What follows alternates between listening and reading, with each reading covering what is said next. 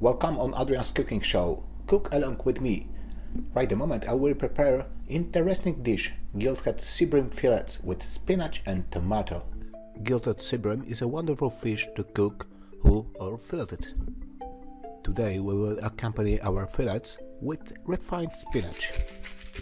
First, season the fillets direct with salt, pepper, lemon zest and lemon juice. Leave to acquire taste. Meantime, cut all yellow cherry tomatoes in half and put them on a hot pan with olive oil.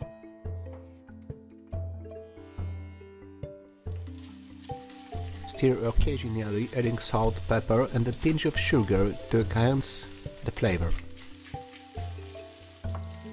Then squeeze some lemon juice to balance the taste.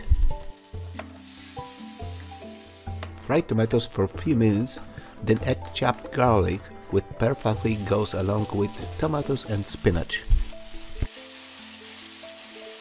Now it's time to cook the fish. Heat the grill pan and put the fillets skin side down. Then add few handfuls of baby spinach to tomatoes. Although it seems much, it will reduce its volume while cooking. Season the spinach with salt and fresh ground pepper. Gilthead Seabream fillets are quite thin, so after about 1.5 minutes it's time to turn the fish and fry yet another 1.5 minutes. Meantime, stir the spinach and put on the plate just before your fish is done.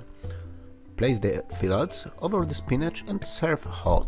This simple but refined dish will surely surprise your guests, so definitely have a go and try this at home.